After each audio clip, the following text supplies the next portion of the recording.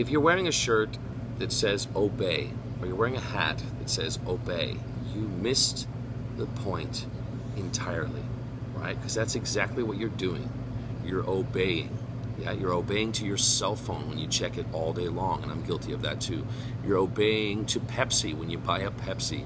You're obeying to following the rules at all times of every day. Obey all day long, right? So many of us are doing that. We got it. We get on a track and we follow it. We are dots and boxes. Yeah, your house is a box, right? Then you get in your car, which is a box, and then you go to work, which is a box. Then you get back in your box to go to your box and be in your box.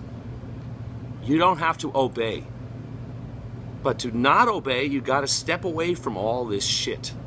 It's shit. You got to step away from the rules and risk being what you were born to be, which is present, to breathe air, to be in the space you're in.